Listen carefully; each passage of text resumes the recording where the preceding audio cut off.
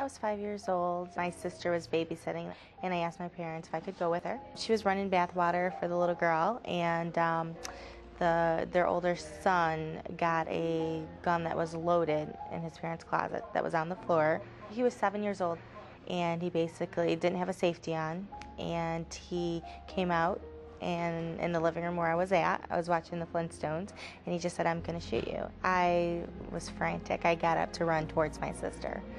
I started to run towards the back of the house, and it was too late. He pulled the trigger. I fell to the ground, and my legs were burning. My sister actually picked me up, and she threw me over her shoulder and started running. And it was a quarter of a mile to our house.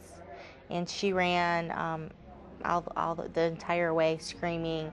She ran me straight home. My dad was home, and he threw me in the back seat of the car, and I just remember waking up at Pontiac General Hospital. I had lost about 40% of my blood, and it wasn't good. They said that they didn't think I was going to make it.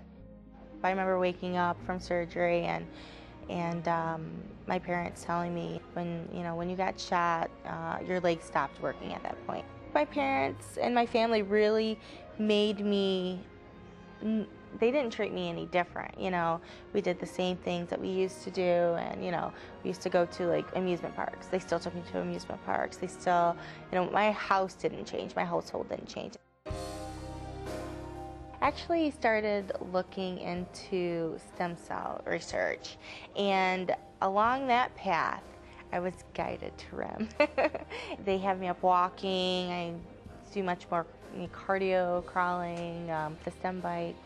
My muscles are getting stronger, my legs are straighter. I'm not really interested in the stem cell at this time. I'm progressing enough here at REM. I don't really feel like I need it at this point. If I hadn't have been at REM and practicing and working with my therapist and my trainers, there's no way I would have been able to dance at my wedding. As soon as I stood up and my husband wrapped his arms around me, it was perfect.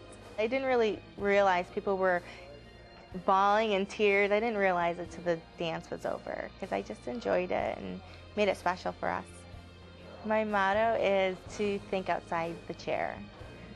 It just doesn't define me. I am who I am. I think if I had my legs, I was up walking and everything, I still think this is the person I would be. It's just an accessory. I consider it an accessory in my life.